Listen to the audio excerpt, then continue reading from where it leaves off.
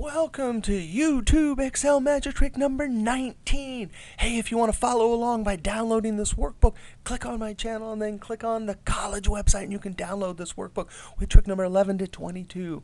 Hey, in this little Excel trick, we're going to see how to randomly generate words. No way. Hey, that means we're going to have to look at two functions, RANDBETWEEN and CHOOSE.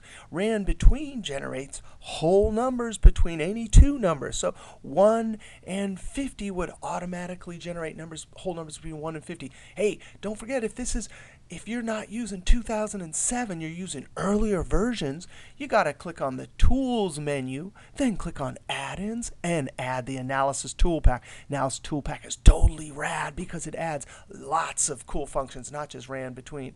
Hey, what's the choose function? That will randomly select from a list of words. Hey, let's see how to do this. Let's click in cell C6. I'm going to zoom this so we can see this even bigger here. All right, you ready? Whoop, jumping all around. Equals choose.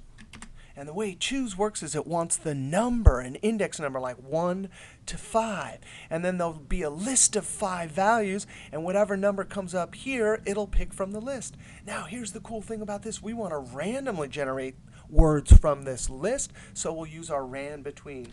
R-A-N-D-B, RANDBETWEEN. There it is. Choose RANDBETWEEN. Now, we want a bottom and a top. So we're going to type 1, 5. The bottom number it's going to randomly choose from is 1 and the top is 5. Now, that's the first part of the choose function. Index number, 1 to 5. Put a comma.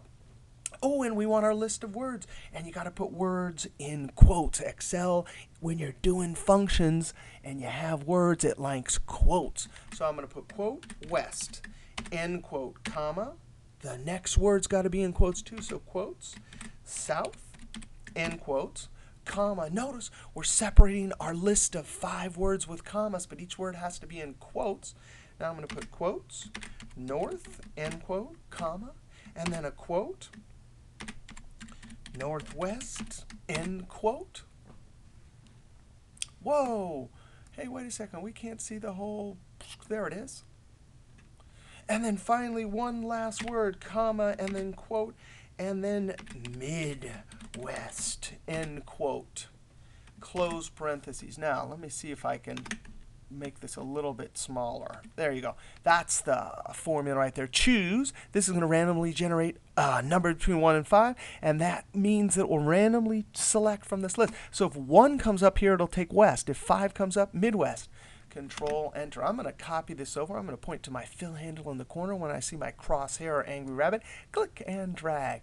Look at that. If I hit my F9 key, which is recalculate the workbook, boop, it randomly generates words. No way, that is so cool. How to generate random words in Excel with that delicious, cool formula right there. All right, see you next Excel trick.